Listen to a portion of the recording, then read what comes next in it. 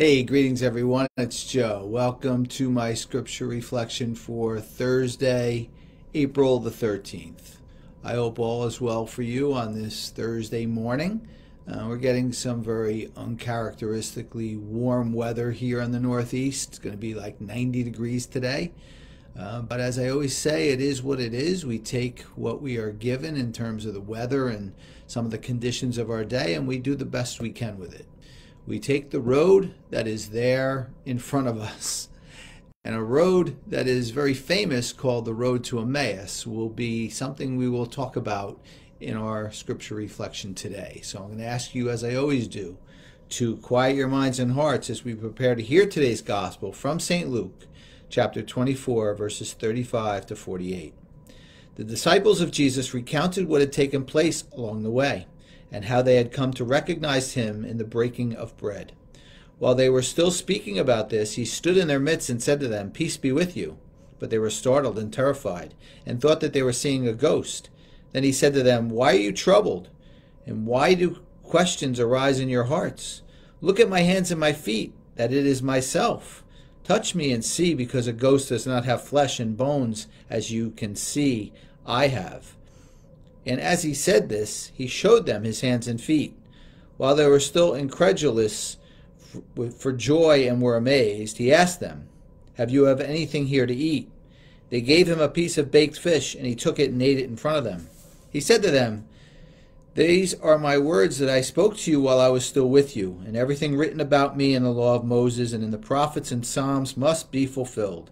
Then he opened their minds to understand the scriptures, and he said to them, "Thus it is written that the Christ would suffer and rise from the dead on the third day, and that repentance for the forgiveness of sins would be preached in his name to all the nations, beginning from Jerusalem. You are witnesses of these things." So this gospel is a continuation, or really kind of the end of the gospel of the road to Emmaus, where disciples came up to Jesus and were not sure who he was and walked along with him. When they finally recognized him, they were startled. They were a little bit like, whoa, what's going on? And for us, that is an absolute sign that we need to look within our passions, which sometimes startle us, right? Sometimes our passions and our purpose in this life are what we sometimes have the most fear about. Uncertainties about ourselves and what we can do with them. And that leads us to wounds of our life, which is why Jesus showed his hands and feet. So I will tell you that finding God and finding your purpose are the same thing, and they're found sometimes in those challenges that are embedded in your purpose. That's a bit complex, but it's true, isn't it? If you think back to what you do struggle with sometimes, and I've done this many times myself, you realize that God is embedded in the struggles that surround your purpose. And once you see that and you see God is there, you also see God is with you. And that's why Jesus calms them in this gospel today, calms them and says, "Hey, here I am. Now go fulfill this purpose." And how do we do that? Well, on the road to Emmaus again, and here in the gospel, Jesus stresses that we are to talk about him and his mission. Now, look, I know that could be a difficult thing to do. If I go up to people in the gym and I start talking about the mission of Jesus, well, they're going to think I'm a little bit out there. And some people are literally going to walk away from me. But instead, we talk about our purpose. We talk with a purpose. We talk without having any kind of angst towards others.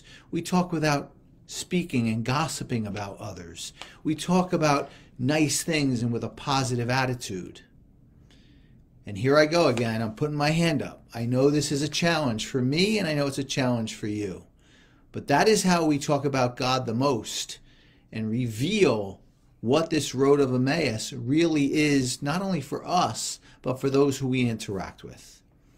It is a recognition of where God is in our life, and then, yes, going out and doing our part to talk about what is most important in this world, which it comes down to Jesus' mission, which is all about compassion to others. My friends, that's my message for you on this Thursday morning. As always, I hope it is helpful for you.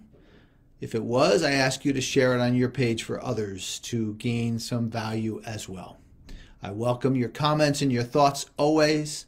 I wish you all a wonderful Thursday, and I will see you back here on Sunday. Take care, everyone.